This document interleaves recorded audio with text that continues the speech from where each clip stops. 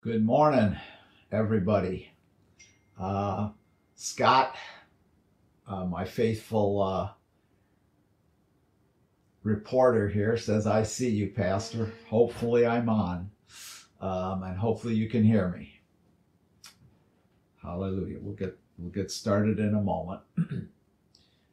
We're welcoming everybody to Lord of the Harvest and our live stream this morning. We've decided, with just some of the things that are going on in our congregation right now, to live stream this Sunday, and we'll determine what to do in the future. So we're glad that I can see everybody is checking in. So praise the Lord. All right, we're going to open with the word, following the opening scripture and prayer. Pastor Jan will be doing the communion message, and then I'll be doing the message, the sermon, if you will. So we're going to start with Psalm 12 today. Now, at Lord of the Harvest, for those of you who are new, we've been going through the Psalms. We started with Psalm 88 on the 88th day of the year. That was back in late March, early April. We went through 88 to 150, and then at day 151, we started back through Psalms 1, and then again went through 150. And then when we got to day 301, just about 2 weeks ago, we went back to Psalm 1, because we want to really press into what God has to say for us concerning these Psalms. We really believe at Lord of the Harvest, He's really speaking to us clearly. Psalm 1 is part of, Psalm 1 through 41 is part of the Genesis book of Psalms. And we're looking for a new beginning for the church right now. And so we're trying to find strategies from the Psalms for a new beginning. Today is actually Psalm 13, and Pastor Jan will be doing that for the communion. So I'm going to start with Psalm 12. Psalm 12, I'm reading out of the ESV. And it's a Psalm of David, as we see in the superscription, the heading of the Psalm. And verse 1 says, "Save, O Lord." It doesn't say save us. It says, "Save, O Lord. For the godly one, the Hasid, the Chesed one, those who have become godly and righteous because of the Lord's steadfast love, the godly one is gone. The faithful, those loyal to the truth, have vanished from among the children of man." We see this disappearance and erasure, being blotted out, the righteous ones, the faithful ones, the godly ones. And what do we see in its place? Everyone utters falsehood to his neighbor. With flattering lips and a double heart they speak. Their lips flatter, but they have a double heart. What appears to be good is not good. There's manipulation going on. And David, seeing this, the psalmist says, "May the Lord cut off all flattering lips, the tongue that makes great boasts, those who say, with our tongue we will prevail." We have a lot of competing narratives going on right now in our country, in the world, in the church. A lot of competing narratives, and people who are arrogant, Scripture says, people who are proud say, we will prevail with our tongue. Our narrative will prevail. Our lips are with us. Who is master over us? And that's David reporting the dilemma. That's his cry to God to deal with these things. And then a prophetic word emerges. God answers in verse 5, because the poor are plundered, because the needy groan. I will now arise, says the Lord. The Lord says, I'm going to take care of this. I'm going to arise. Now, if you've been reading the first 12 Psalms so far, there have been calls in a number of those Psalms. Arise, O Lord, arise. And finally, the Lord says in the 12th Psalm, I will arise. And I'm going to arise because of the falsehood, because of the vanishing of those who are sustained by my steadfast love and those who are loyal to the truth. I will arise with deliverance, salvation for the vulnerable. The Lord says prophetically, I'm going to do this. And then verse 6. Now remember, David's talking about words, the power of words, the words of falsehood, the power of duplicitous words, the power of false flattery, smooth words that are there to manipulate people. There's a contrast. After the Lord says, I'm going to arise, what emerges? His word is going to speak forth. The words of the Lord are pure words. Now, that's not the normal word, Hebrew word for word, which is davar. That's imra. And imra means promises. And it even the implication in the Hebrew is prophetic promises. The prophetic promises of the Lord are pure prophetic promises. The promises of the Lord are pure. They're not mixed. They're not duplicitous. They're not flattering words. They're not double-hearted words. They are truthful words. His promises will endure. The promises of the Lord are pure words, like silver refined in a furnace on the ground, purified 7 times. Something that was purified 7 different times, all the dross is removed, and you have pure silver.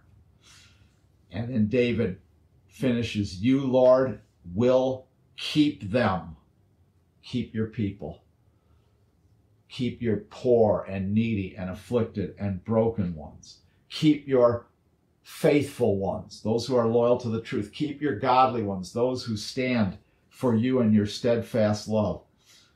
You will keep them. You will guard us from this generation forever, the generation of falsehood, the generation that says their words will prevail over the word of the Lord, and the Lord says no. Now, it's interesting because the Lord doesn't say he's going to put an end to the falsehood, but he says in the midst of that falsehood, he's going to preserve his people. Because on every side, the wicked prowl. They're still out there, the wicked. As vileness is exalted, worthlessness, vileness, ungodliness, evil, as vileness is exalted among the sons of men. So even though man might exalt vileness, the word of the Lord shall prevail. So, Father, we open this service today and we ask, Lord, let your word be true in the name of Jesus. Well, good morning, church. Back to the house again. And I do really prefer being with all of you. I feel like I'm talking to myself when I'm doing this. But anyway, we are going to read out of Psalm 13 for the communion message. And we're going to follow what Pastor said. I'm going to read it first, and then we'll go back and talk about it. But one thing I do want to comment on was last week Joe Vandervest shared the communion message, and it was powerful. It was beyond powerful. You know, he talked about what does the elements mean to you? Is it just a juice and a wafer? Is it what does it really actually mean to you? And that really hit me. It hit me hard. And I wanted to say that I wanted to stand up and applaud Joe because he took us through examples where Jesus had an opportunity to do what we might do. Say, you know, forget it. I'm just going to annihilate this group of people because I'm God and I can do that. Or I am not going to carry this cross. I'm going to get someone else to carry it for me. And I'm not going to die on this cross, this horrible death. I'm going to come down and figure out, you know, a different way to die. But it's not going to be like that. See, Jesus did what the Father asked him to do. And everything was purposeful. Everything was exact. And sometimes in our lives, we don't understand what God is doing in our lives. We do not understand. And so what do? We lash out. We might lash out at our family members. We may lash out at our friends. We may lash out at God himself. But we have to remember that we are all in God's hands, and we are all in a plan he has for us that will touch other people's lives. It's just not about me. It's just not about Pastor. It's about all of us together. And when that is broken, when there's a breach there, things don't always run as smoothly as God would like. But remember, is God. And no matter what we do, he's able and ready to intervene. So in Psalm 13, it starts out with, how long, O Lord? How many of us have said that and cried out to God? How long? And we pray and we pray and we pray. How long? How long? How long? When are you going to answer this? When are you going to see and hear the cries of your people? How long will it take? How long, O Lord? Will you forget me forever? You know, I know someone who would say to my husband and me all the time, I pray, but I don't feel God. I don't hear God. And that was a shame, because God was with him. God was always with him. How long will you hide your face from me? God doesn't hide his face. When we rely, though, on our feelings, do I feel God? Then we can get into trouble. Because the word tells us he will not leave us or forsake us.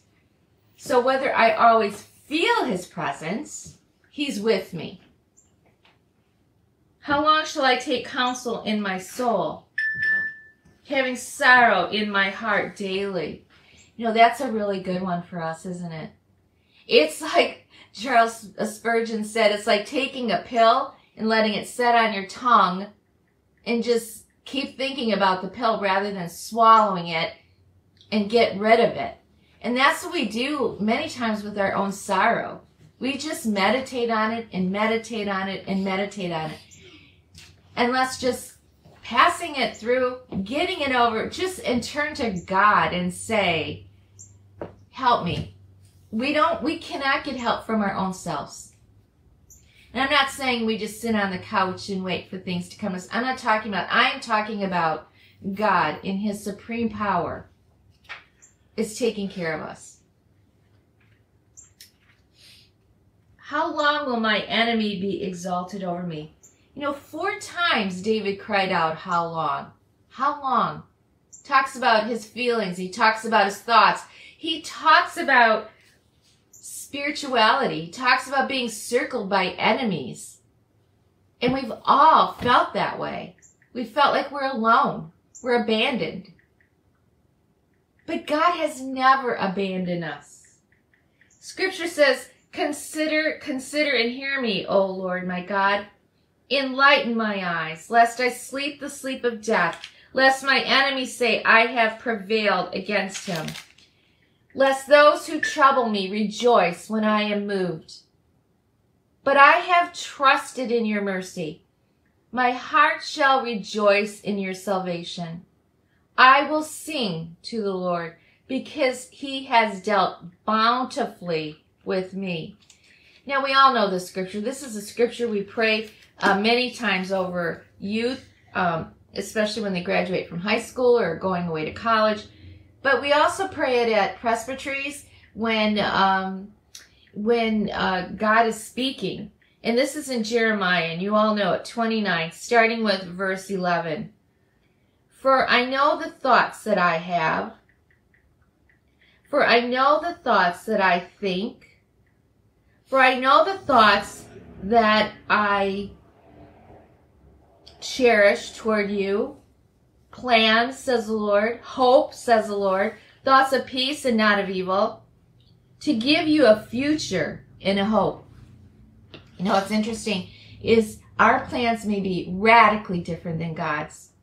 And I can tell stories and stories how my husband and I had it all planned out. He was going to get a teaching job, and that never happened. And we were devastated because the job he had wasn't so great. And we were really struggling. I remember our first Christmas, or second Christmas, he bought me a Winnie the Pooh. Who adult woman wants a Winnie the Pooh for Christmas? But he bought it really for my baby daughter. And I was so immature. I was like crushed that he would buy me a Winnie the Pooh. But you see, when I look back at all that, I know it was purposeful. God did not want him to get a job teaching in the schools because he would have settled there. God had other plans for him to move him out of that situation and into ministry. And it all began when he worked in Detroit Public Schools, and he worked with a diverse population, and he worked with a poor population, and all of a sudden his eyes were open, and trust me, our lives were never the same. So he says, then you will call upon me and go and pray to me, and I will listen to you. That's the secret. When you are in a trial that you think is going on way too long, don't hold that pill in your mouth, swallow it. Don't moan and complain to yourself. Go to God and pray and pray. And as long as it takes, you pray until God answers. Now remember, the answer may not be how you expect it to be. And that's what, where God is really moving me right now. To be in tune with the Holy Spirit. To be really in tune. And to say to my soul, rest. Be at rest. Because where God is taking you is not where you think you want to go or you should go.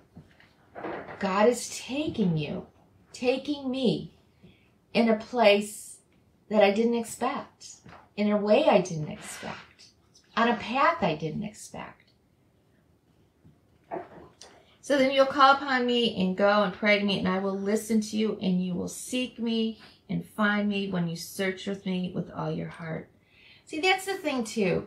We say we pray, we say we search, but do we with our whole heart? Or do we just get on our knees and make the petition and then, oops, I just dropped my Bible, and then we move on. And then we're done. We prayed. Why didn't God answer? What's wrong with him? Now, when Joe shared last week, it just made me realize that I am so guilty of not valuing the cup, not valuing the wine and the bread as I should. I take it Sundays, and I don't really always think about what went into that, what went behind that, what Jesus did and through all of that. I want to finish with in the Gospel of John, chapter 14, verse, let's see here. Let's look at verse 26. Jesus spoke so many things to us. He walked with the disciples for so long. And then he said, these things I've spoken to you while being present with you, but the Helper, the Holy Spirit, whom the Father will send in my name, he will teach you all things and bring to your remembrance all things that I said to you. In this hour, there's a lot going on. There's a lot of distractions, and we've talked about that before. The world is trying to drown out the Lord's voice. But he sent us the Holy Spirit, and the Holy Spirit will guide you in this hour. When I watched Joe share, and I think the week before his wife Teresa shared, I watched two people relying on the Holy Spirit for their message. They didn't have notes. They didn't read anything. They were led by the Holy Spirit. And I really believe in this hour, that's what it's going to take for us. That's what we're going to finally come to the point where we know that God is listening. When we see things happening, when we follow that voice that speaks to us, that's when That's when we're going to see God moving, when we listen and obey. So when we look at the cup, we must remember how Jesus obeyed. We must remember how he sacrificed.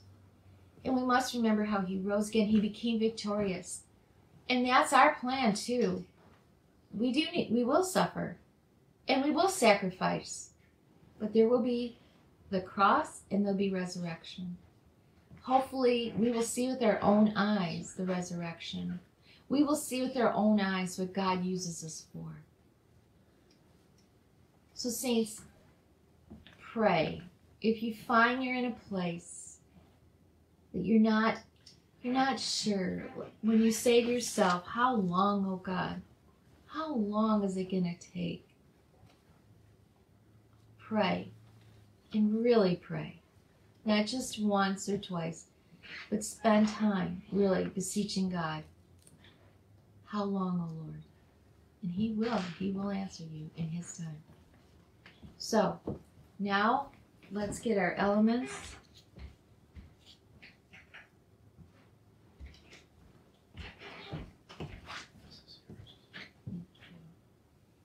All right. Dear Jesus, this is so significant for us. So significant. It's just not a cracker, a wafer, a cookie, whatever. It represents your suffering. And it was so beyond our imagination. And when we eat of this, we're saying we are one with you. We are willing to do what you did. We are willing to serve you despite our own wishes. To serve you and humble ourselves in a direction that would reflect you, dear God. Not with our mouths so much, Lord, but with our actions, may we represent you on this earth, dear God. May we always be humble. Because you said the humble will see God. You said that, Lord. So in Jesus' name, make us humble. Amen.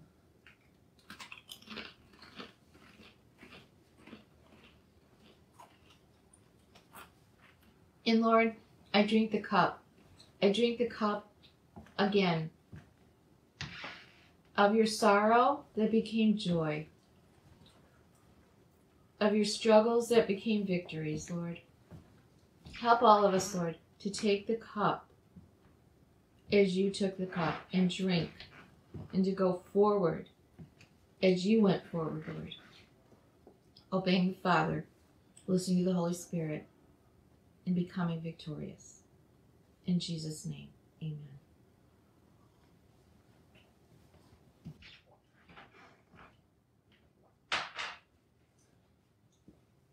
Amen, church.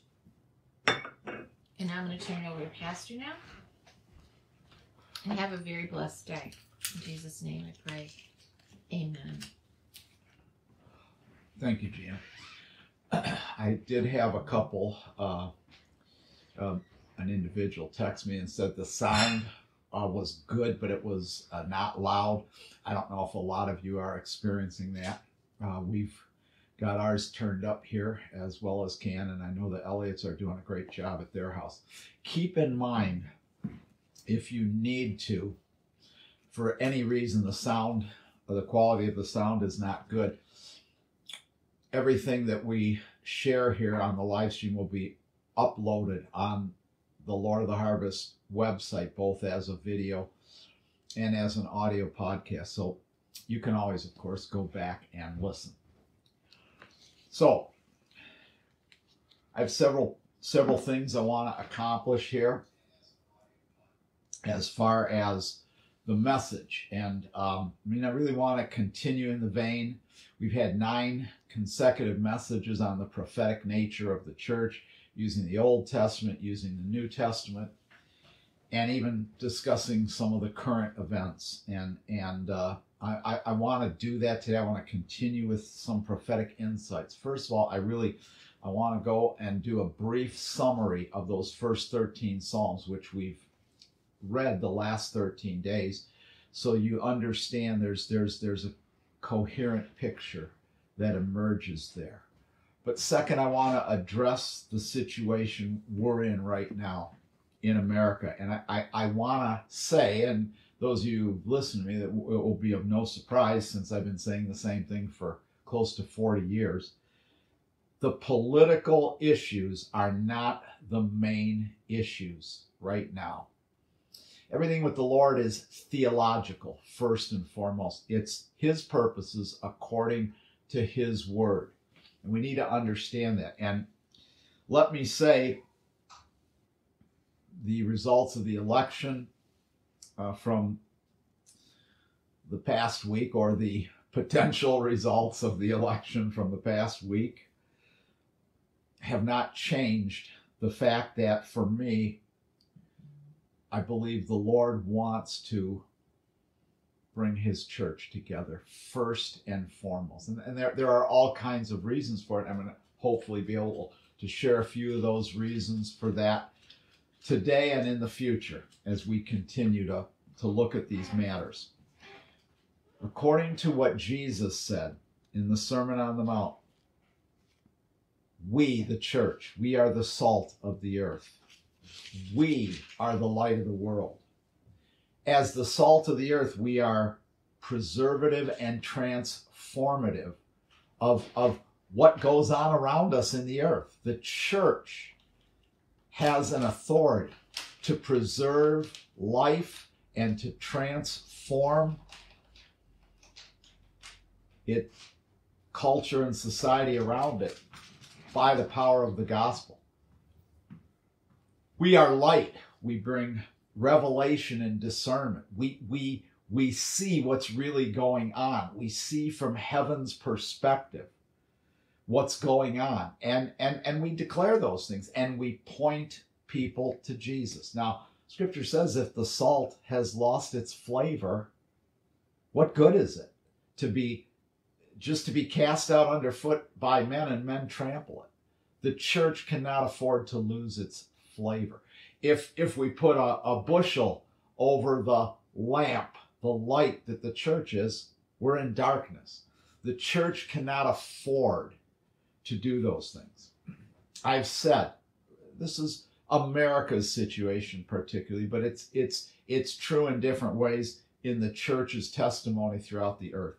When you have a church that is more committed to a political party than to its brothers and sisters in Christ, any political party, when you have a church that sees itself as an American first and a Christian second, in other words, being more committed to America than it is to the body of Christ, than it is to Jesus and the gospel, we have a state in which the salt may lose its saltiness, its flavor. The light may be put under a bushel. So we in the body of Christ in this hour are really faced with a challenge. And I've been saying, and I'll just throw it out there prophetically, as everybody puts their opinion out there and calls it prophetic, but as is very clear in Deuteronomy, if a prophet says thus and so and it doesn't come to pass, don't believe that prophet. They have not spoken the word of the Lord. They've spoken a vision of their own heart. So I'll put mine out there as well. I believe that the unfolding events now and in the future are going to be designed for the Lord to bring his church together. Okay, so we have 13 Psalms. I want to do that overview, and then I want to get into biblical understanding of what is going on right now. So Psalm 1 started out with the way of the righteous versus the way of the wicked. This is where the Genesis book starts, if we want a new beginning for the church. See, the Genesis book, it doesn't start with worship. It starts with character. It starts with righteousness. It starts with truth. And actually, in the first 13 Psalms, there's a heavy emphasis on the righteous versus the wicked. And see, the church needs to understand that we just don't jump into worship without righteousness. We get our righteousness from Christ, and then Christ progressively through the power of the Spirit works that righteousness out in us and delivers us from wickedness. The basic meaning of wickedness, that's the word that is being used in the Hebrew here, the Rashaim. That word wicked means rebellious. It means rebelling against the Lord as opposed to righteousness. So Psalm 1 starts out, this is where the paradigm, the prophetic paradigm, the eschatological paradigm of the book of Psalms, in other words, showing us how God works in human history, that's what eschatology is, starts with character. It starts with righteousness as opposed to wickedness. Psalm 2, the Lord sets his king on Zion. And that king is the Messiah, his anointed one, his son. So again, even before we get to worship, we start with God's standards of righteousness, and then we have the king.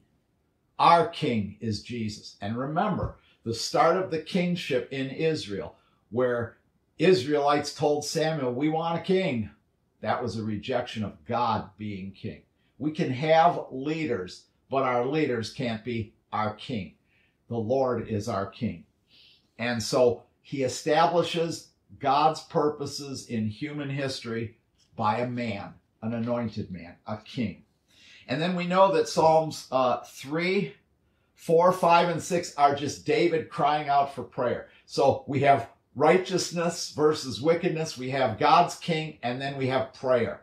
And what I said previously was 3, 4, 5, and 6. It said, here's our strategy for beginnings in the church, among the people of God. We pray some more, we pray some more, and we pray some more. It's like that Paul saying in Ephesians, pray without ceasing. Pray without stopping. It doesn't mean 24/7 prayer. It just means there's this constant orientation in a Christian, in a child of God, to pray first and foremost. And you notice it's morning prayers and evening prayers. Psalm 3 is a morning prayer. Psalm 4 is an evening prayer. Psalm 5 is a morning prayer. Psalm 6 is a prayer against sickness and illness. It's called pray in the morning, pray in the evening, pray in all our circumstances. What is interesting, though, the first psalm of prayer is a psalm about internecine conflict. In other words, family conflict. The psalm starts right out with righteousness and wickedness, the Lord's anointed messianic king who's going to deliver us and give us our inheritance, and then right away it goes into family conflict. See, if we want new beginnings in the body of Christ, we need to deal with the family conflict that's going on in the body of Christ right now. So Psalm 7 then, there's another prayer, and Psalm 7 starts like this. I'm in the ESV. The heading is a Shiggaion of David, which he sang to the Lord concerning the works of Cush, a Benjamite. Now, Shiggaion is only used one other time in Scripture. It's used here and it's used in the prayer of Habakkuk. If you read the prophetic book of Habakkuk, you'll find out what a Shiggaion is. And it's in wrath, Lord, remember mercy. When your wrath comes forth and you judge nations, because Habakkuk was a prophet who was raised up by God when he was judging Israel, when he was judging Judah, when he was judging the nation and sending in the Babylonians to render God's judgment among God's people. Habakkuk shares a Shiggaion in the Hebrew. It's a prophetic song crying out to God, deliver your people, Lord. But again, this is interesting because this is, again, internecine conflict. It's a psalm that David sang to the Lord. It's a prophetic song, just like Habakkuk did, concerning the words of Cush, a Benjamite. We don't know who Cush the Benjamite was if we look through Scripture, but we do know this. David became king when Saul was removed from the kingship. Saul was the first king. He was a Benjamite. And as a Benjamite, he was removed from the kingship, and David from the tribe of Judah was raised up. Two different families, two different political parties. Look at it any way you want. but there was this change of power, this transformation of power, transition of power. God ordained it. And see, the Benjamites were angry and hurt because of that. People can be angry and people can be hurt. But David is crying out because someone in this transition of power is very angry with him and has cursed David. And David cries out to the Lord for deliverance. And the 17th verse, the final verse of Psalm 7 says, I will give to the Lord the thanks due to his righteousness, and I will sing praise to the name of the Lord, the Most High God. And he just cries out, God help us through this internecine conflict. Psalm 8 was interesting because that was election day. And now all of a sudden, all this prayer, you have prayers of David, prayers of help and protection and deliverance from Psalm 3, 4, 5, 6, and 7. And all of a sudden, you have a psalm that talks about this. How majestic is your name. O Lord, our Lord, how majestic is your name in all the earth. Verse 3, when I look at your heavens, the work of your fingers, the moon and the stars which you set in place, what is man that you are mindful of man? And what is the Son of Man that you care for him? What is man? You're God, this awesome creation. And who are we? We're nothing compared to you, Lord, in your might and power. Verse 5 says, yet you have made him a little lower than the heavenly beings. We're lower than the angelic host, the supernatural beings, the so-called gods with a small g, the powers and principalities. We're lower than the heavenly beings, and yet the Lord has crowned us with honor and glory and have given us dominion over the work of your hands, and you have put all things under your feet. And then, O Lord, our Lord, the psalm ends the same way it began. How majestic is your name in all the earth. What is majestic about the name of the Lord? That he gives man authority to exercise the Lord's dominion in the earth. And as I was reading this, and I'm praying about election day, the Lord said to me, what's the meaning of this psalm? And not thinking of the connection, I just said, well, this is that you've chosen man, that you've elected man to run your world for you, Lord. And then all of a sudden it hit me, that you've elected man. And the Lord said, here's my choice on election day. I elect my church to carry out my kingdom in the earth. And the Lord began transforming my whole perspective of election day. Chapter 9 and 10, in many versions, ancient versions of the Psalms, are a single psalm. And I can tell you this very simply. 9 and 10 are about righteousness and wickedness.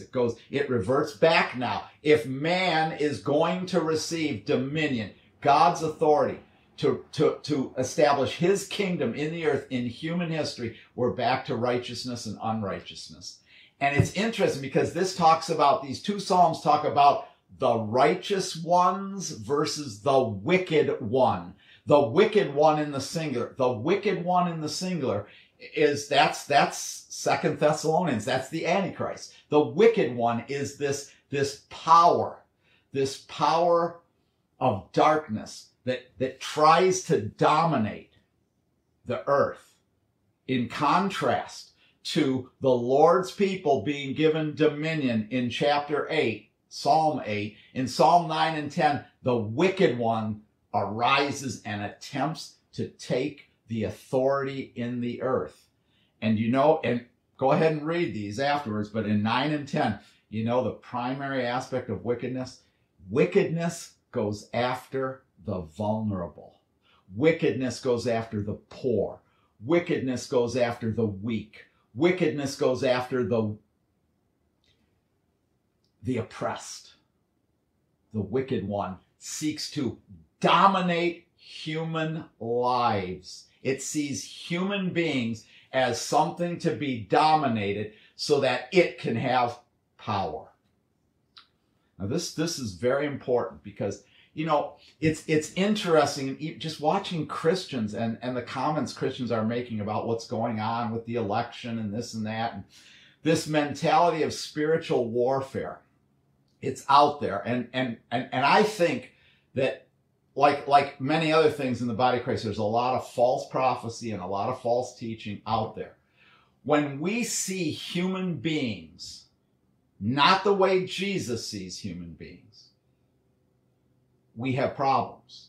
How does Jesus see human beings? The Great Commission. He said, go make disciples of all the nations, baptizing them into the name of the Father, the Son, and the Holy Spirit, teaching them to observe everything I've commanded with you. And lo, I am with you always. Behold, look, see, I'm with you always, even on the end of age, to establish discipleship. See, the Lord Jesus sees people, human beings, as candidates for the Great Commission, as candidates for discipleship. The Lord sees people as people. He loves people. When we talk about Psalm 8, if we're going to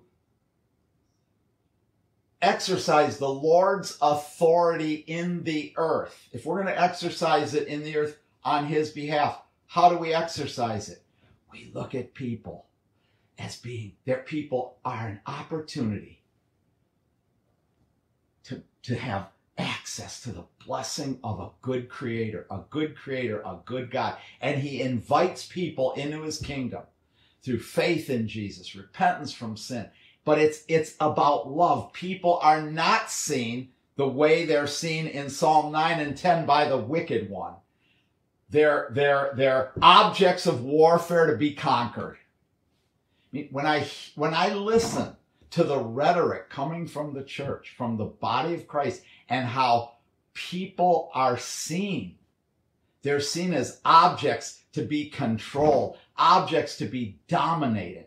That is counter from the gospel. That's counter from the way Jesus saw it. In fact, when Jesus came, that's why Jesus was crucified, because Jesus went right for the poor, the weak, the broken, the vulnerable, and he stood against those in authority who saw authority as a means to dominate, control people's lives.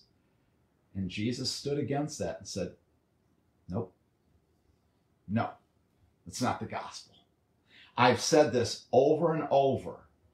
Jesus, his greatest manifestation of wrath, and we read last week in Revelation chapter 6, we need to hide from the wrath of the Lamb. There is a wrath of the Lamb.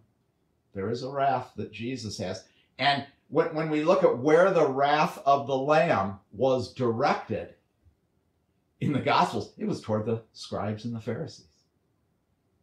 Why? Because they saw people as simply a means to an end, to establish their dominion and their authority. And they used the scripture to do it. Rome used crucifixes to do it, but the Pharisees used the scripture to do it. And remember what Jesus said about the Pharisees. Oh, you got to listen to what they say. It's not necessarily what they say that's wrong. It's what they do. And see, what God wants to do is remove Phariseeism from the church right now. We can have all the truth we want. We can preach all the truth we want. But is our design like Jesus's design? Or is our design like the wicked one who tries to dominate people in Psalms 9 and 10? Which brings us to 11.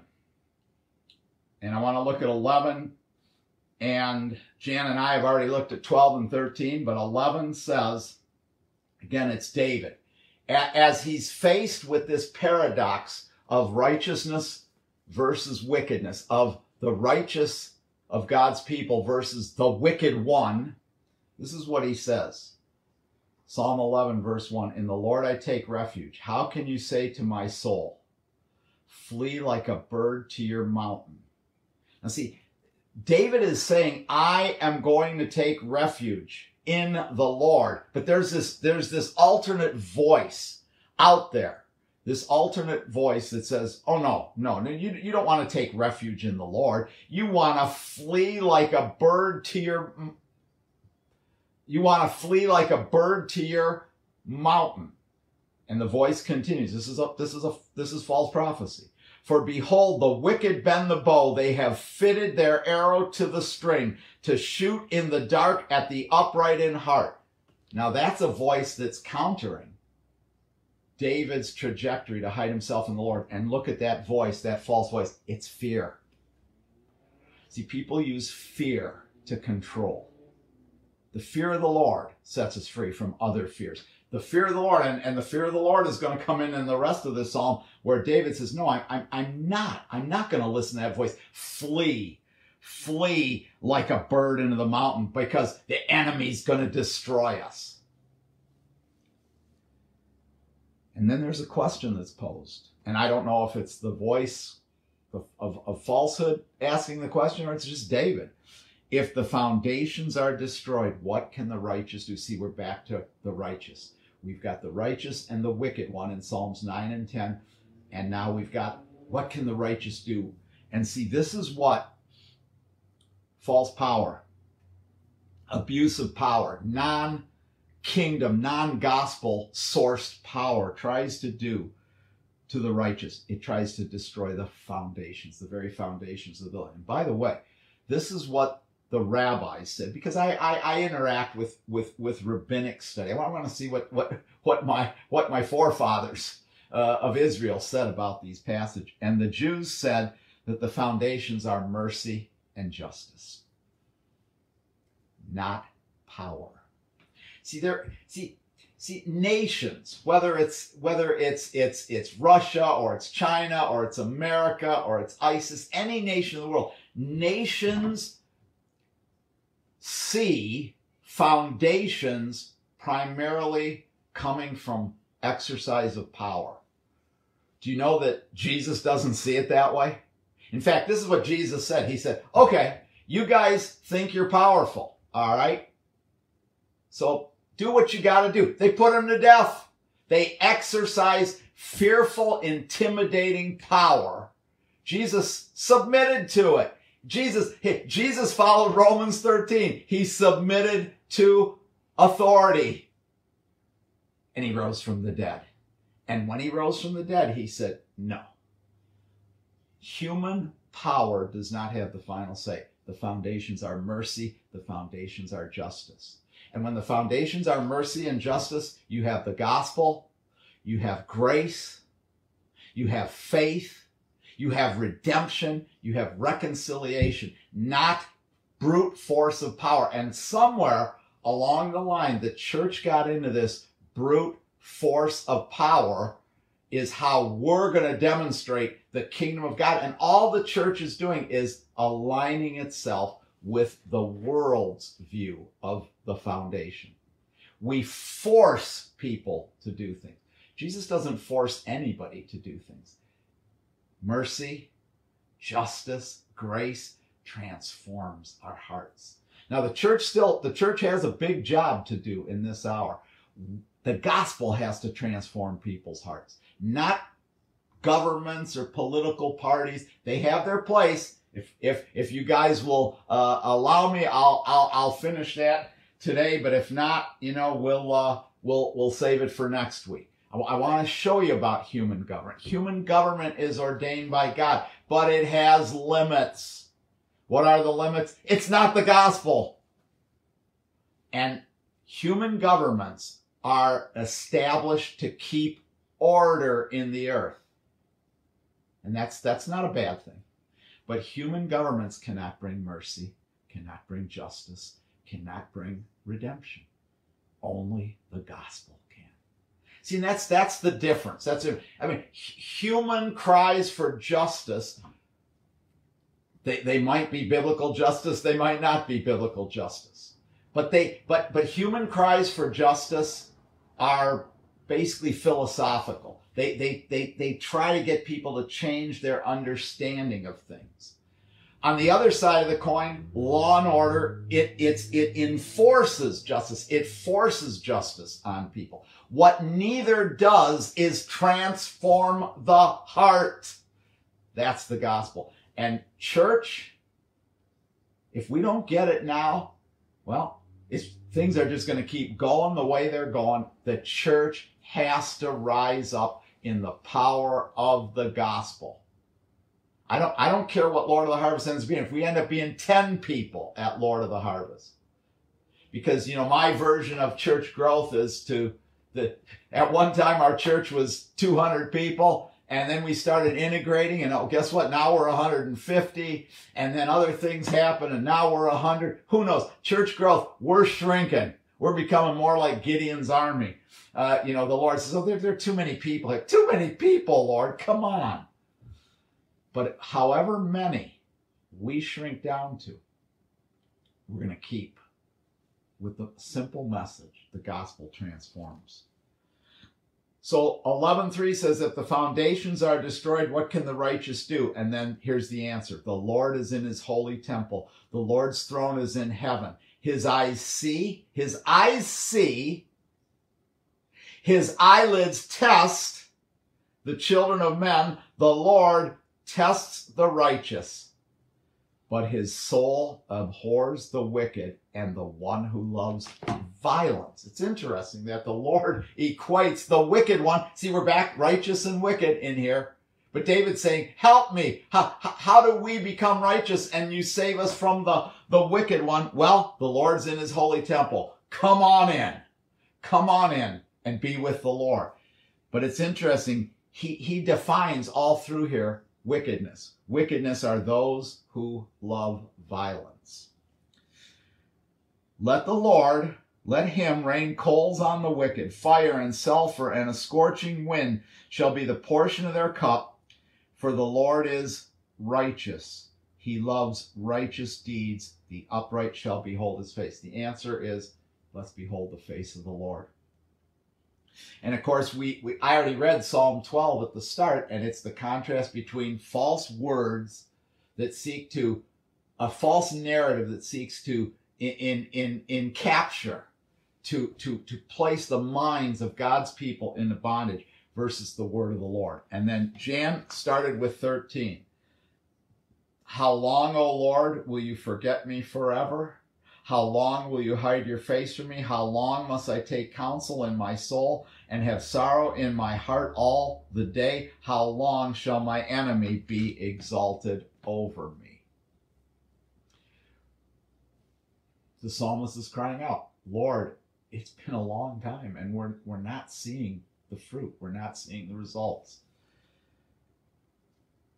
Consider and answer me, O Lord my God. Light up my eyes. Give me revelation, lest I sleep the sleep of death, lest my enemies say I have prevailed over him, lest my foes rejoice because I am shaken. How will we, the people of God, overcome the wicked one? Well, I have trusted in your hesed, your steadfast love. There's the answer. We trust in his steadfast love, and our heart rejoices in his salvation. And remember, the word for salvation in Hebrew is Yeshua. And I just started doing that many years ago. Whenever I see in the Old Testament, we're going to rejoice in your salvation, it means we're going to rejoice in your Yeshua. We're going to rejoice in your Jesus. We're going to rejoice in our King, our Lord, our Master, the one who laid down his life that we might live. I have trusted in your steadfast love. My heart shall rejoice in your Yeshua. I will sing to the Lord because he has dealt bountifully with me. Part one is finished. We have a pattern here. The righteous versus the wicked. Part two. Go with me to Romans chapter 13. Now, we got some time. We can do this. All right. Okay. I'm going to maybe get closer to the speaker here. Maybe I'm louder. I'm getting text. Speak louder. I'm so loud. I don't even know how to speak louder. But here is Romans 13. Romans 13 is that passage that Christians often refer to deal with the issue of submission to government. All right.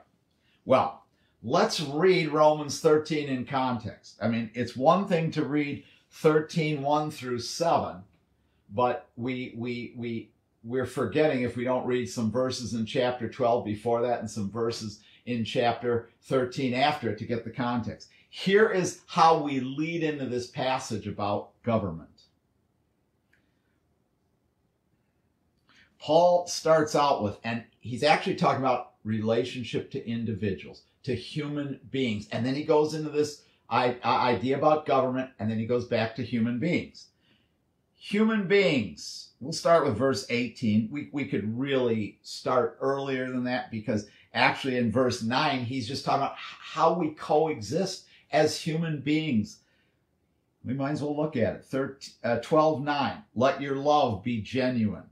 Abhor what is evil. Hold fast to what is good. Love one another with brotherly affection. Outdo one another in showing honor. Do not be slothful in zeal. Be fervent in spirit. Serve the Lord. Rejoice in hope. Be patient in tribulation. Be constant in prayer. Contribute to the need of the saints, and seek to show hospitality. Bless those who persecute you. Bless and do not curse them. Rejoice with those who rejoice. Weep with those who weep. Live in harmony with one another. Do not be haughty, but associate with the lowly. Don't be proud and arrogant and just run with the rich and the famous and the powerful. Hang out with the poor, the broken, the hurting, the oppressed, the vulnerable.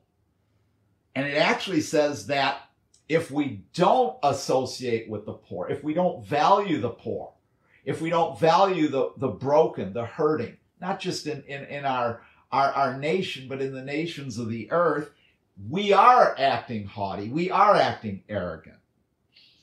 If people's social circle is devoid of the vulnerable, in other words, if you don't party with the people Jesus partied with, and remember, he got criticized for the people he partied with because he partied with the poor. He partied with the people on the outs, the outliers. That's who he partied with. It says there's a pride at work in you, and pride blinds the heart and the mind to truth.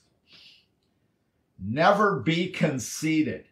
Repay no one evil for evil, but give thought to do what is honorable in the sight of all. If possible, as far as depends on you, live peaceably with everyone. Now, verses 9 through 18, I would say, is basically a mandate to cancel Facebook. That's the first century mandate to cancel Facebook, because we don't do those things on Facebook. And see, what happened is initially when Facebook started out, we were nasty on Facebook to people, but we're still nice to people in person.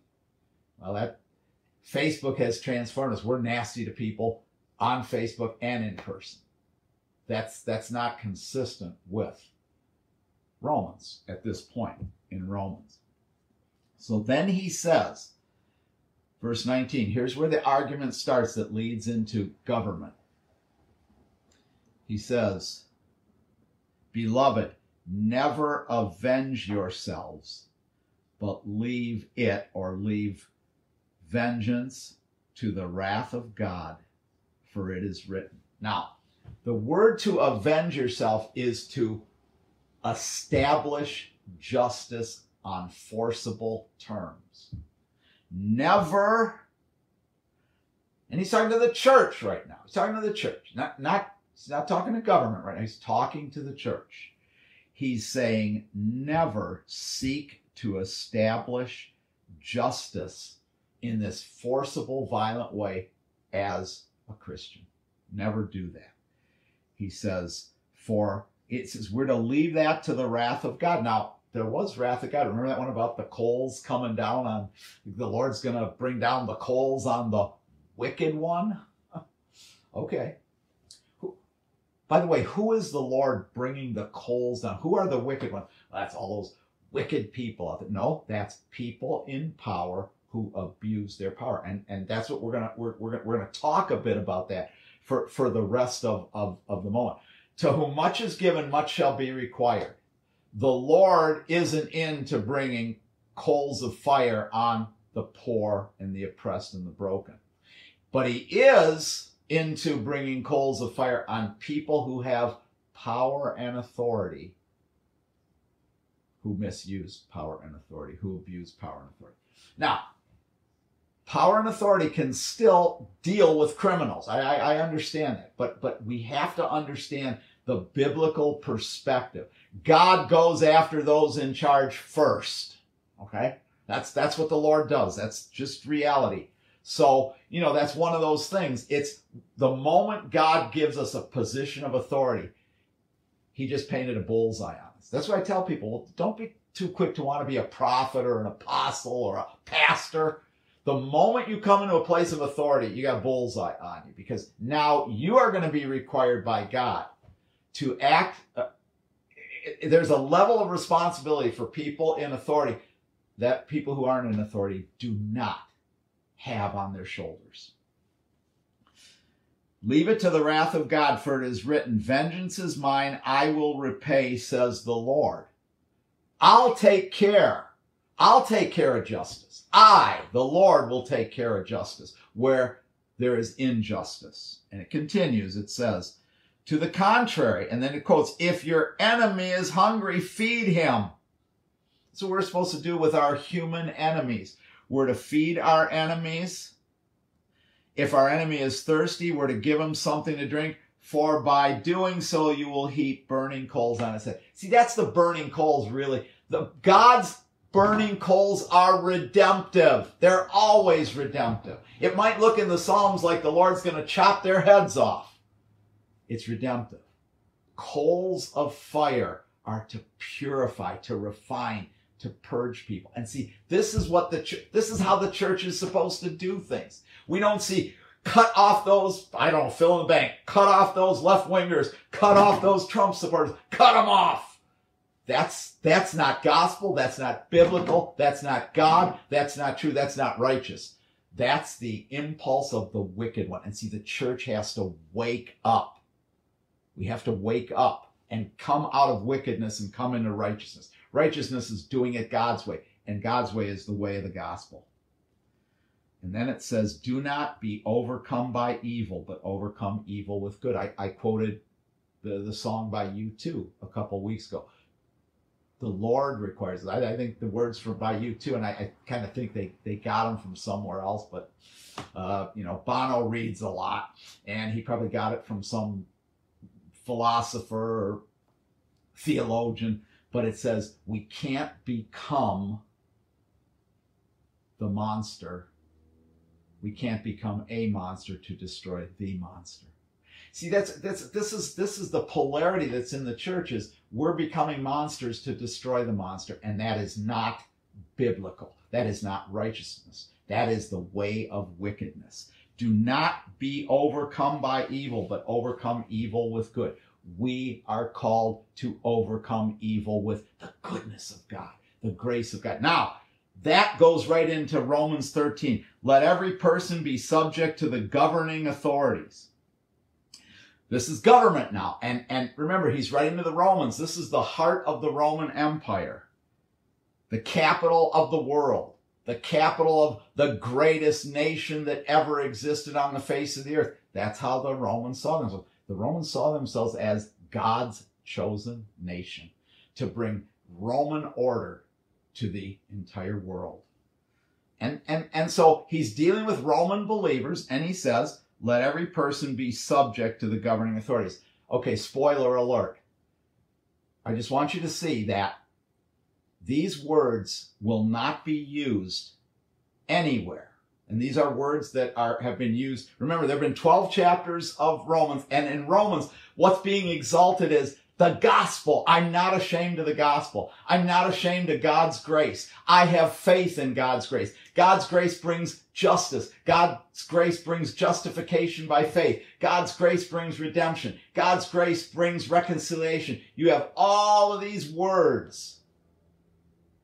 The church is the vessel of God's grace, righteousness, peace, joy in the Holy Spirit. All these gospel words that are used to describe the church will not be used at any point in this description of government. Government has a very simple task before it. It is given authority by God, but you're not going to see gospel words applied anywhere to government. You know why?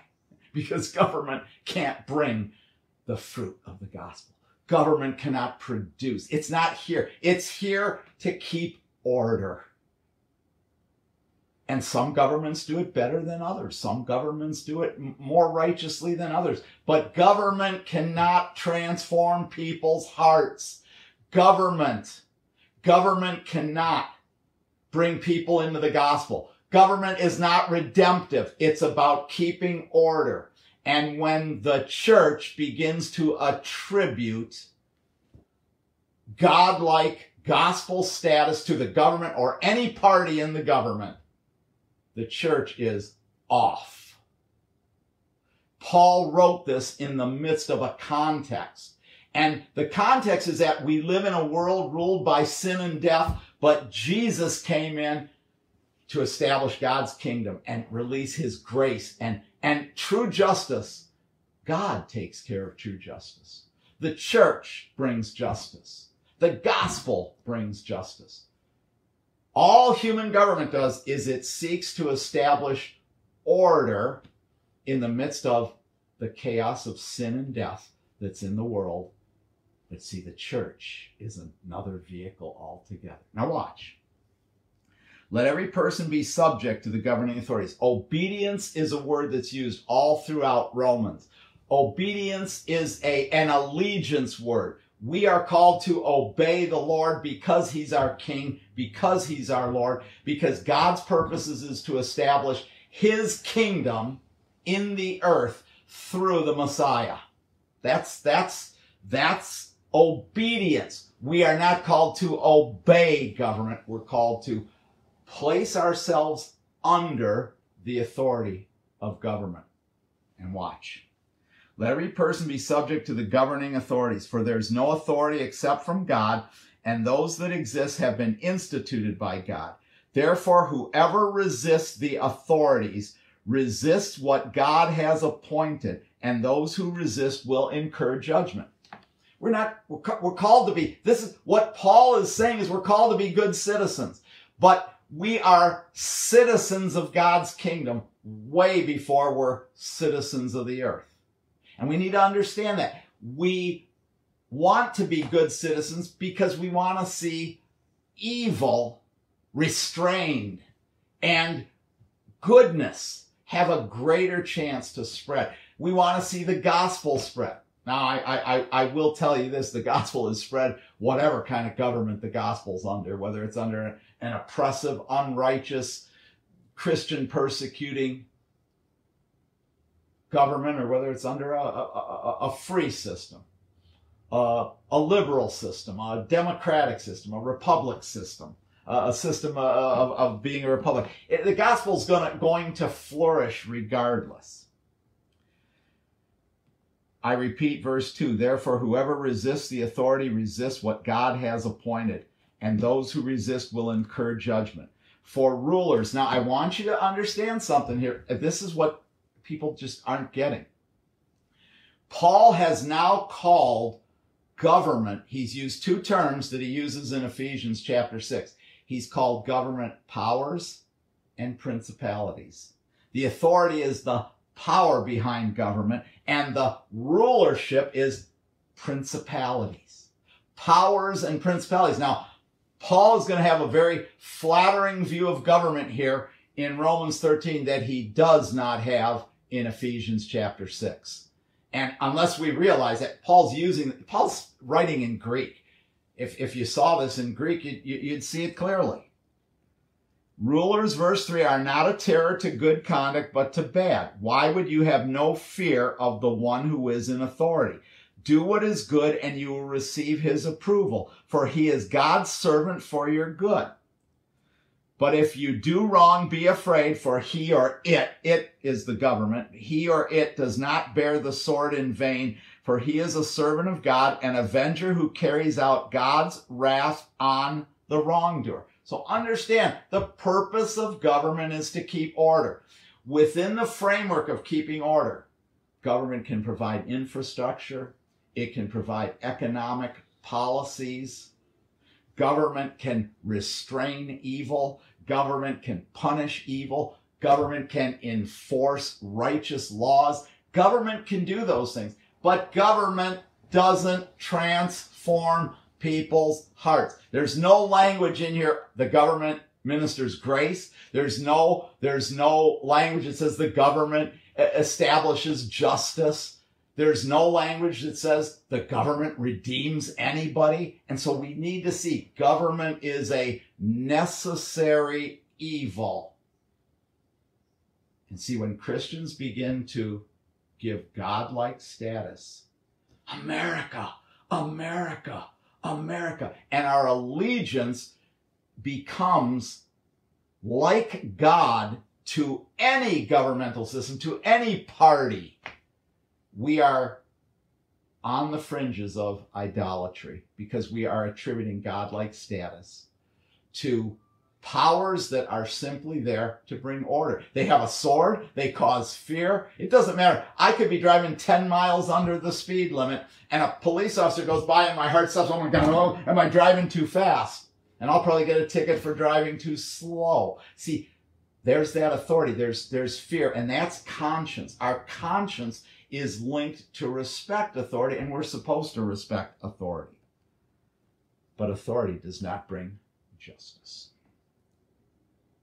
And we're going to say, well, what happens when a government begins to topple justice? Well, we'll take a look. We'll take a look. Verse 5, therefore one must be in subjection, never obedience. Obedience is an allegiance word to Jesus. Faith is an obedience word to Jesus, an allegiance word to Jesus. We don't have faith in the government. We don't obey the government. We submit to the order that the government's bringing, and we are going to be good citizens. We work toward being good citizens. We work toward bringing our country together. But God and the gospel changes hearts. Therefore, one must be in subjection not only to avoid God's wrath, but also for the sake of conscience. For the same reason, you must also pay taxes, for authorities are ministers of God, attending to this very thing. Pay to all what is owed them, taxes to whom taxes are owed, revenue to whom revenue is owed, respect to whom respect is owed, honor to whom honor is owed.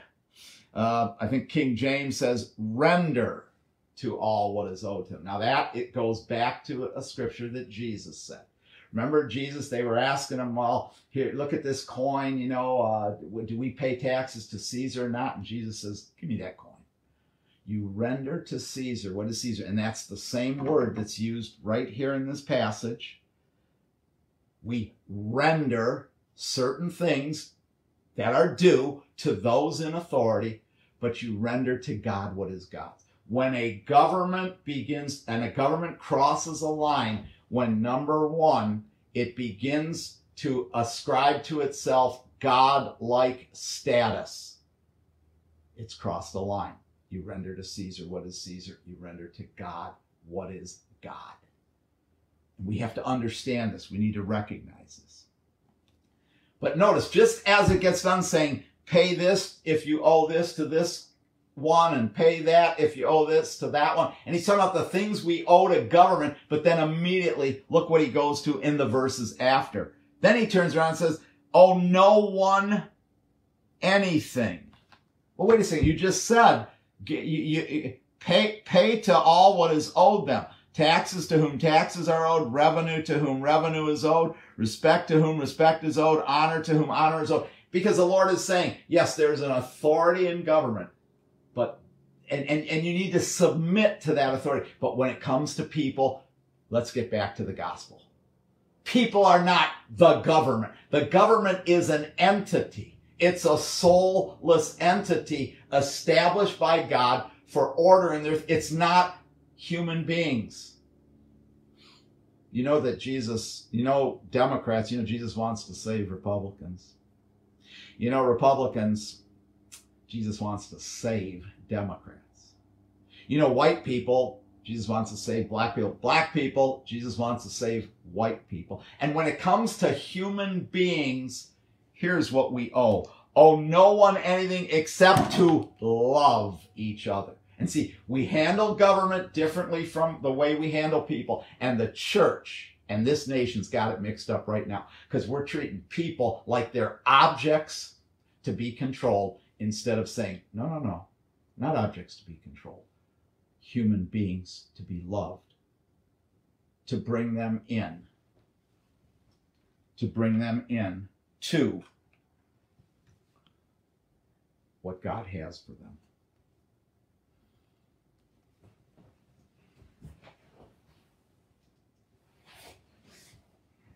I'm having a soon-to-be power outage, so the Lord will determine how long this message goes. Almost finished. Read these last few verses. Owe no one anything except to love each other, for the one who loves another has fulfilled the law. The commandments: you shall not commit adultery, you shall not murder, you shall not steal, you shall not covet. Now, these are all commandments. We don't do those things. And we have commandments about abortion. We have commandments about homosexuality. We have all kinds of commandments, but the Lord is saying, but through Paul, but you can sum all those commandments up very easily. Not by human legislation, but by the gospel. The gospel deals with those things. And he says, all those commandments, and I'll add a few. You shall not commit adultery. You shall not murder. You shall not steal. You shall not covet. You shall not abort babies. You shall not be a homosexual. Any other commandments are summed up in this word: you shall love your neighbor as yourself. Love does no wrong to a neighbor. Therefore, love is the fulfilling of the law. Do you hear us, church? Do you hear the us, the word, the Holy Spirit and the word? Love. Government can't do that. Now, with me to Ephesians 6, because the same language Paul used in Romans that causes a lot of people say, oh, we just have to listen to government. Well, what does listen to government mean? We're to submit. We're to follow it when it brings God's order. But we're not to obey it. We don't have an allegiance with government that we reserve for God and God alone. Because what happens if the government goes rogue? What happens if the government becomes the wicked one? Whichever party's in, whichever country in the earth is, what happens? Well, then we have some problems. Render to Caesar what is Caesar's, but Caesar cannot usurp God's authority. Look at Ephesians 6. This is our famous warfare passage. Ephesians 6:10. Finally, be strong in the Lord and in the strength of his might. Put on the whole armor of God that you may be able to stand against the schemes of the devil. Now watch, we do not wrestle against flesh and blood. It's not about human beings to be conquered, human beings to be destroyed, human beings to be erased, human beings to be eviscerated. We fight not against flesh and blood. With flesh and blood, we love. With powers and principalities, we fight. We fight against these systems of authority that are at place in every nation of the world. When they do God's will, thank you, Jesus. When they don't do God's will, the church has to rise up. And what I say by resist, we resist by the way we live our lives. We become an opposite. We become an opposite living standard of grace, of redemption, of healing, of faith in the Lord, of the gospel. That's what we become. That's how you resist the powers. We don't take up weapons of warfare to resist the powers. We don't embrace violence. That's what the psalmist said. Violence is associated with the wicked ones. We don't do those things. We rise up in the power of the gospel. We look like Jesus. For we don't wrestle against flesh and blood, but against the rulers, the authorities, the cosmic powers over this present darkness, against the spiritual forces of evil in the heavenly places. The rulers and the authorities, the powers and principalities, the same words used to describe government in Romans 13. Powers and principalities, rulers and authorities. That's what we make war against. And we make war against them in the spirit. We make war against them in the spirit, not in the flesh. And by the way, getting on Facebook and demonizing people, that's the weapons of the flesh. That's not the weapons of spiritual warfare. We fight against the rulers, against the authorities, against the cosmic powers that are over this present darkness, against spiritual forces of evil. Where are they? In heavenly places. I don't have time to do it today. I'm going to do it next week, though. And I'm going to demonstrate these premises that I'm laying out in principle. I'm going to demonstrate them from Scripture. Psalms gives us a lot of insight. The book of Daniel gives us a lot of insight about powers and principalities. But let's finish up with Ephesians 6. This is how the church is supposed to do spiritual warfare. And remember, the warfare is against rulers, authorities,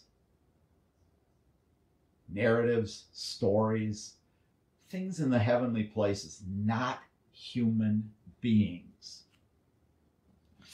Therefore, take up the whole armor of God that you may be able to withstand in the evil day, and having done all to stand firm. Stand therefore, having fastened on the belt of truth. Truth is a way that we make war against powers and principalities. We counter their falsehood with the truth of the gospel. And having put on the breastplate of righteousness, the way we live out our lives, like Christ, by the power of the Holy Spirit, graciously, redemptively. That's how we counter powers and principalities. Truth, righteousness. And as shoes for your feet, having put on the readiness given by the gospel of peace. The gospel. We make war by proclaiming the gospel, believing the gospel, living the gospel, embracing people in the power of the gospel, welcoming people into the reconciliation that's the basis of the gospel. And it's just not the gospel, it's the gospel of peace. Shalom. Shalom is God's blessing. The gospel of peace is our Creator wants to bless His entire creation. And Psalm 8 says, church, I've given you authority to do this.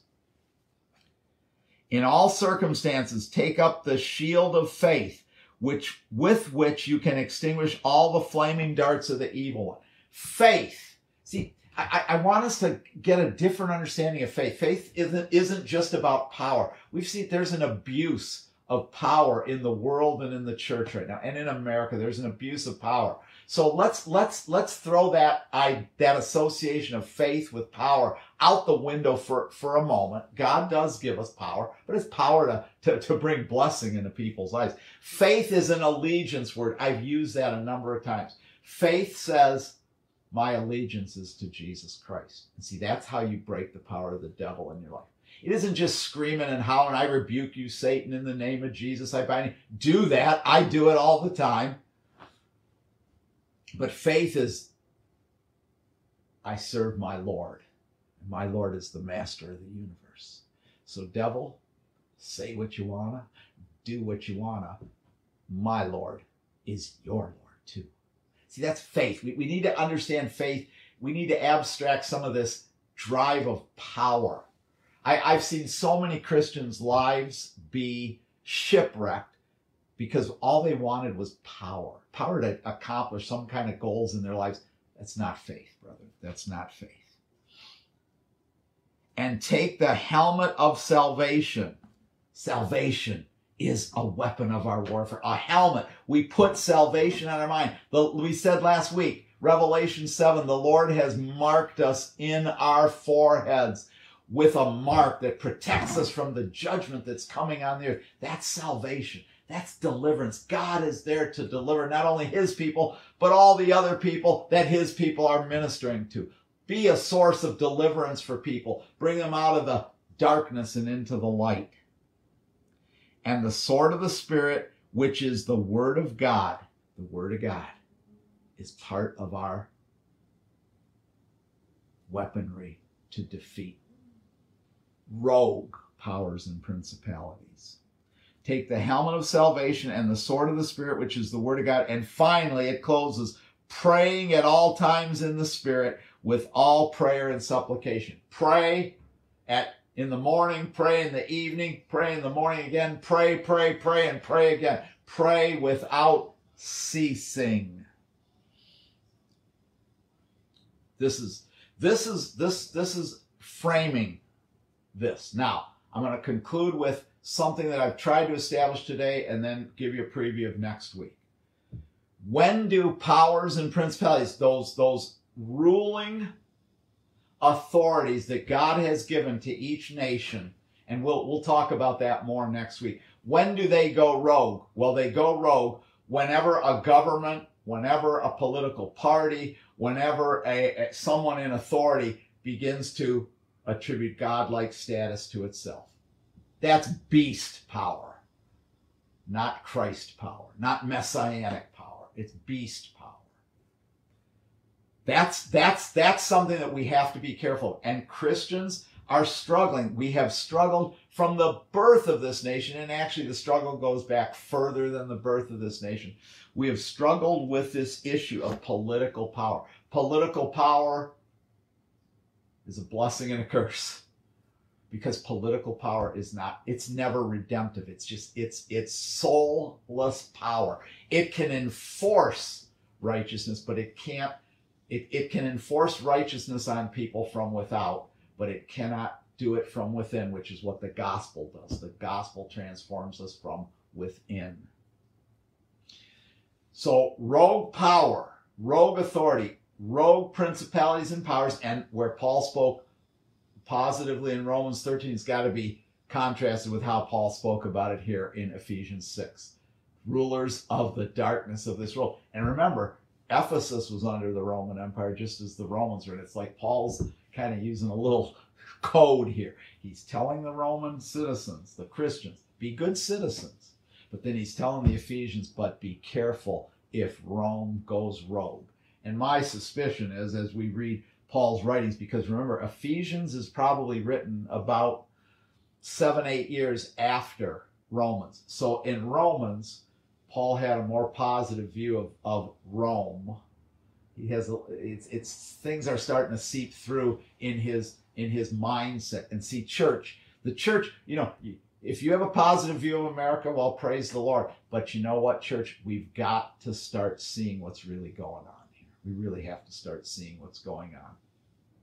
And it's going to come. It's going to come whether we obey God and have faith in God, or whether we struggle and the Lord has to discipline us. It's going to come. It's going to come. And the second thing, and this is for next week, the other place where governments go rogue, where the power and the rulership and the authority that God entrusts to government for the good of the people begins to go rogue. Godlike status, we've talked about that today. Next week, we're going to talk about injustice. When a government begins to move more by injustice than justice, the power and principality, it's going rogue. And we'll have plenty of time to do that next week in Scripture. So, we're closing. Thank you for listening. Thank you for being patient. We might be at Lord of the Harvest next week. We might still be online here. We're praying for our brothers and sisters in the faith who are struggling right now. A lot of people are struggling with COVID-19. This is in the church, in the body of Christ, or being exposed to people. It's starting to pick up again. It's starting. We had our summer affair, but see you in September. We're starting to get back to those same kinds of realities that we found ourselves in March and in April, and the church is just going to have to negotiate its way through. So we close down for those reasons. This week we'll see what happened next week. My son is giving me little suggestions here. We should let him comment, but he reminded me that Paul said, and I believe he said it in Corinthians, he wrestled with the beasts of Ephesus. And see, so Paul, remember, Ephesus was a center of magic, of all this like illegitimate spiritual power, and Paul faced that in Ephesus, and so then he kind of starts changing his view on just how good government is, and the possibility of good government is still there in Romans 13, but he reminds us in Ephesians 6 it can go rogue. So thank you, Joel Osminski, for the quote. Paul wrestled with the beasts of Ephesus. I'm going to close in prayer. Father, I come before your throne in Jesus' name. I pray for the church first and foremost. Lord, may your church rise up to what it's called to be in this hour. Lord, I know for 50 years I've preached about the church, the church, the church. I was a kid, and the Lord put the church and the revelation of Jesus Christ in the midst of that church on my heart. Lord, for 40 years, Lord, I mean, for 50 years, I've preached, let your church become the church and rise up in the name of Jesus. Second, I've preached for 40 years that government, American government, can step across boundaries and interfere with the church's allegiance to Jesus Christ. I'm praying, Lord, help your church to establish our allegiance to Christ and the gospel before anything and everything else in the name of Jesus. Third, Lord, I pray for our nation right now. It's another thing I wanted to talk about, how there's so many similarities between our nation right now, where our nation is now and where it was in the brink of the Civil War, Father. And Lord, I just pray for our nation. I pray that you will raise up leaders, Lord God, who will help negotiate this nation and get it back on the other side of the line, where it's simply a Romans 13 government. It's there for the common good. It's there to establish order, Lord, and peace, Lord, and therefore its citizens, Father. Where we've crossed the line in terms of allegiance and seeing America as something equal to or greater than God, help us, Father, help us. But there has to be a church. There has to be a church that is raised up in this hour, Lord. There has to be a church that is salt and is light. Father, grant that unto us in the name of Jesus. And the final thing I want to pray for, the church needs, if there's a new beginning the church needs, we need a new beginning in understanding justice, Lord. How central justice, biblical justice. It's one of the two marks that qualifies or disqualifies human government. Justice, Lord. And not usurping God-like authority. Help our country. Help our people, help our church. And finally, again, help the body of Christ to make war where it needs to make war with powers and principalities, and love where it needs to love people. Grant that unto us, Father. In Jesus' name we pray it. Amen. God bless you.